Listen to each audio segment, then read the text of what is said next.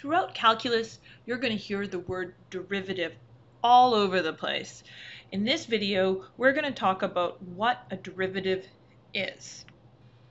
So in our previous video, we talked about the slope of a function. We saw that in a linear function that the slope stayed constant.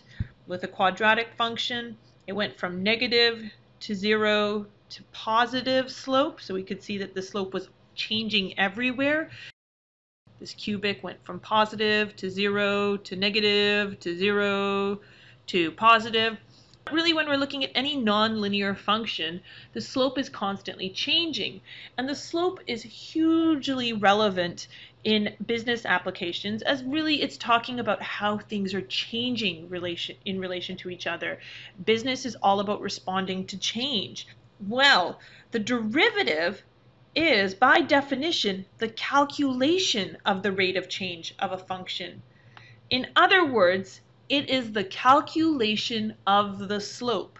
The rate of change of a function is the same as the slope, so a derivative is the calculation of that slope. So as we are curious about how things change in relation to each other, we're really curious about its derivative.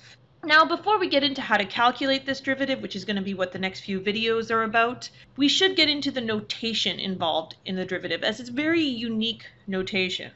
So in the top right corner here, you can see that I have a function, and I have the equation for the function y is equal to x cubed minus 2x squared. So in this case, y is going to be our vertical axis, x is going to be our horizontal axis.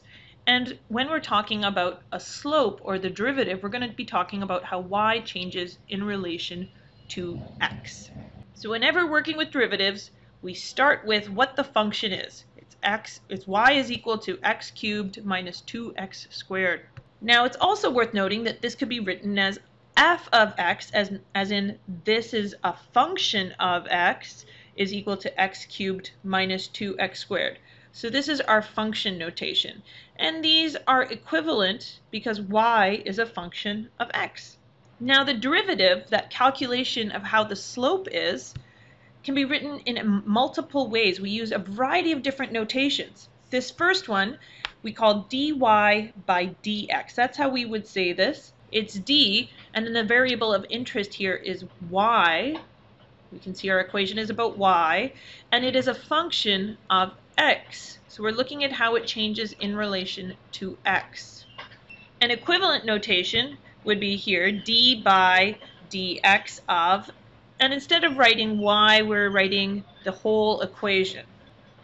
Another way we might write this is y prime. So if you see this apostrophe sort of notation up here, we call that prime. And this is the first derivative as well.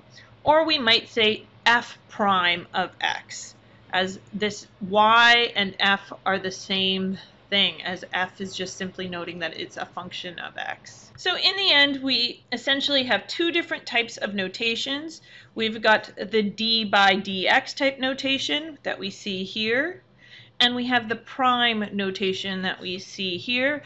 And while it might be a little bit annoying that you have to deal with two different types of notation conventions, it is just the reality.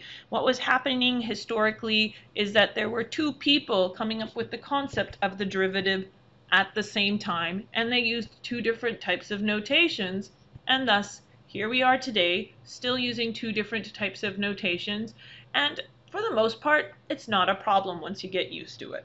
But you do have to get used to it, so the next couple of exercises you're going to be doing are about getting used to that notation convention.